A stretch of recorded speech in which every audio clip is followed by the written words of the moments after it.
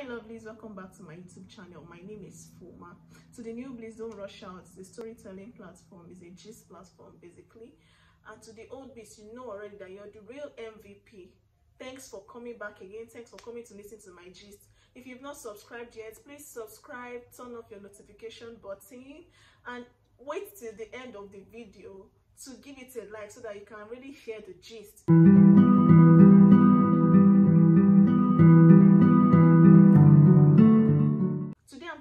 My FMGO attire. I'm coming to preach. Okay, not really preach. For those of you that don't know the meaning of FMGO means future mommy Gio. I'm not intending to be a mommy Gio.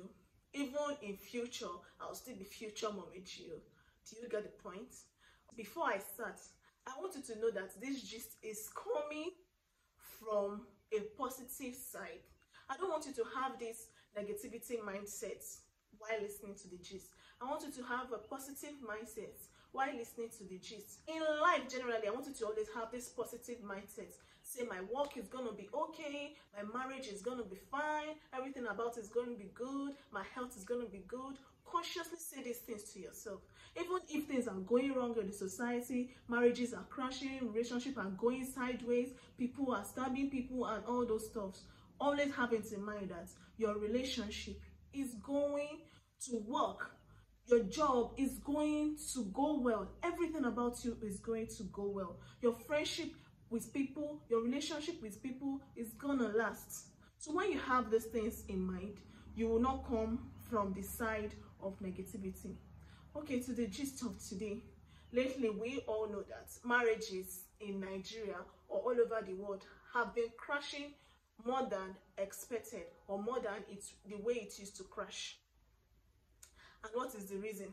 I don't really know. I'm not married, so I'm not going to be giving advices like a married woman, but I'm going to be giving this gist based on observation. When this relationship crash, when these marriages crash, the women come out, or some women come out and say, oh, after all I've done for him, oh, after building him, oh, after this and that. And some people, maybe it's on social media, they come out to say those things. Some people will not be like, Mrs. Builder, you can build somebody else, but you did not build yourself. How did you build him? Or they start asking, in what way did you build him? This man had money before. In what way did you build him? In what way did you sacrifice? And all those stuff and all those stuff. I feel such comments comes from people that don't have common sense. Sorry for using that word. But actually, people can build people without building themselves. So you come in and saying, or trying to mock them, saying, they claim to build somebody, whereas they are not built. It's actually coming from a senseless angle. If you've not been in the relationship with them, if you were not in the relationship with them, if you were not in anywhere close to them, you are not in the family, you don't have any right to ask such a question. Actually, we all know that some women, the only thing they offer is their body, especially in relationship. But in marriages are not. Some sacrifice their career, some sacrifice their time, some their money to make this relationship, to make these marriages work. I've seen posts like that, I've seen screenshots like that, I've seen comments like that, and it agitates me like, why? If this kind of comments come from men, I'll be like, why will you say such a thing? Like, you are not in the relationship with these people. You don't really know whether this woman actually sacrificed herself for this relationship. You don't know whether she sacrificed her career for this relationship. For example, there are some villages that you build my hut, I build your hut. Some they go and build another person's hut, and they don't even build for themselves. There are places that you farm for me and I farm for you. Some farm for people, and they don't have farms for you to come and reciprocate. So this is I'm just using this scenario so that you understand some women that say I built this man and they are not built. Okay, now to the story of today. I met a childhood friend recently, and I'm going to twist the story a little bit so that those that know me that are watching this video won't know who I'm talking about. So don't come and ask me who is the person. I'm not going to tell you. I met a childhood friend recently, and I was asking about his parents, and he was like, oh, they finally divorced. Growing up, we know that this couple actually always have rifts, you know. They always have troubles. The boy was like, it was a guy, he said, after all my mom has done for my dad, they decided to remarry somebody else. In fact, according to the gist, he married the person. It wasn't really marriage. They started staying together, even the divorce. But the woman was hoping and praying that the marriage was going to work. This is a marriage of 20-something years. They married very young. The man was a grade 2 teacher, same thing as the woman. They started from a room. Then they moved from a room. They had their first son. They moved from a room. They went to, I think, a flat or something. The man felt, that time, it was a government work. That time, government owed teacher a lot. So they started building things a little bit. The man decided to further while the woman was taking care of the boy. She got pregnant again. In fact, she kept having children. Then the man went for NCE. All the money, the salary, government will owe them. When the salary comes, it doesn't drop the money at home. He gathers the money because he wanted to further his education. So he went for NCE. When the woman receives her salary, she used it for the home. And she still gives part of this money to the man. So the man collects his own without dropping at home. They have a family, they have children. The woman gives him her money. He collects it. He got his NCE. Went for his first degree. Went for his second degree. This woman still remained a grade 2 teacher, teaching in a primary school. I think she was even in the nursery section or so, because with grade 2, she could not go higher than, I don't know the class she was teaching, but I know she always teach small children. She didn't go higher than that level till we left the where we're staying. She didn't leave that level, but the man did his first degree, did his second degree, then did his third degree. The woman was this grade 2 teacher. This man was not dropping money at home. Her career was on a halt. She was spending her money, everything. And she, as a submissive wife, and you know they always talk about submission. She never made the children or the family to know. How did these children even know? Is when they grew. This man had everything. Then he became a doctorate degree holder.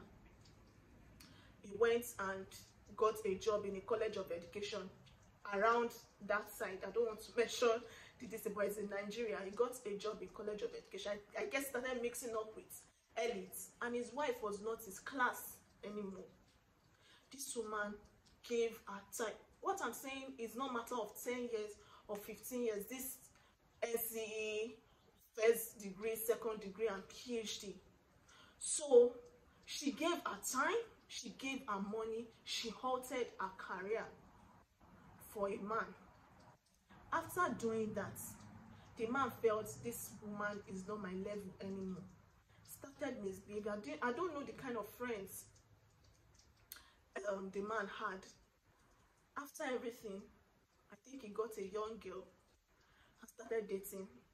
It caused a problem. The woman started developing psychotic tendencies. I think the thing was affecting her. After a while, they took her to the hospital and all. The man abandoned her. Later, they talked to the man. The man came back, took her home, but he was still with that lady in school. The lady he was dating in school. I think the lady was a student. Then later, she finished and got a job in that same higher institution, the College of Education. So they saw themselves as match. The man finally got married to the student. This woman is now in her 50s. Where is she going to start from? Something she started early.